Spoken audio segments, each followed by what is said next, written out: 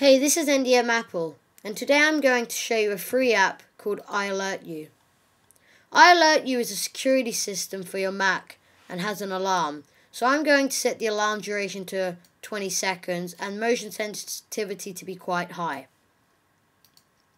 To activate the alarm, I hold down the menu button on my Apple remote. The alarm is now activated. If someone were to come and touch my Mac now, the alarm would go off. So I'm going to demonstrate that. To disactivate the alarm, hold down the menu button on your remote. This is a great app as it lets you have security on your Mac if you go leave it. Now, it is possible to take a photo using the eyesight camera of the person who has touched your Mac.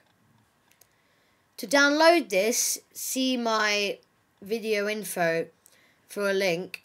I hope you enjoyed this video and please watch more of my videos. You can find them at ndmapple.com and there you can also download my podcast.